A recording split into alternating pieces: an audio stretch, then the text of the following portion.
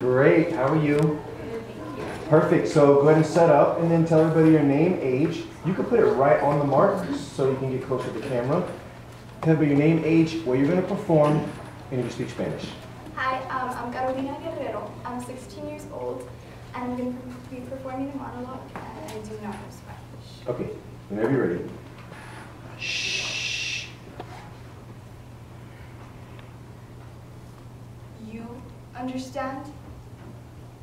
You understand? No, you don't. You think just because you have a PhD and a frame certificate on the wall that you magically know what I mean? That's a load of crap. You're just doing your job, just making your money. I bet you've never cared about anything in this entire world. Well, I do. I care too much. That's why I'm going crazy. I'm losing my mind.